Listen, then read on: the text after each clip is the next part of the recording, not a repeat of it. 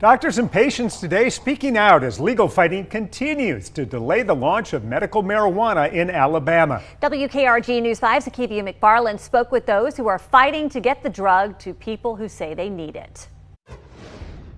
The Patients Coalition for Medical Cannabis Alabama got an early start on Thursday in its continued push for the right to provide medical marijuana for those in need across the state.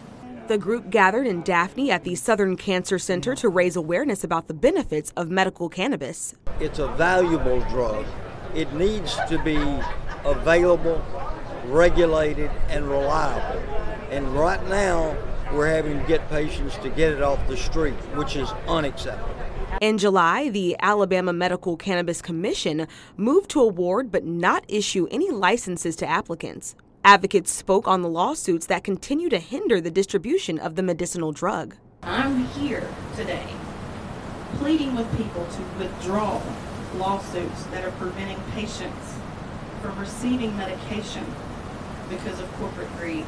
Amanda Taylor is the director of Patients Coalition for Medical Cannabis Alabama. She says the organization is the first to file a lawsuit on behalf of patients statewide. Taylor is an advocate for medical marijuana and suffers from several debilitating diseases, including MS. You can have difficulties walking, there's spasms, there's so many things, and all they can do for a lot of those things is just give you pharmaceuticals. And all the pharmaceuticals come with side effects that the cannabis did not do to me. Medical cannabis saved my life. Taylor believes that once access to medical cannabis is granted, at least 54,000 people around Alabama could receive care within the first year. Reporting in Daphne, Akivia McFarland, WKRG News 5.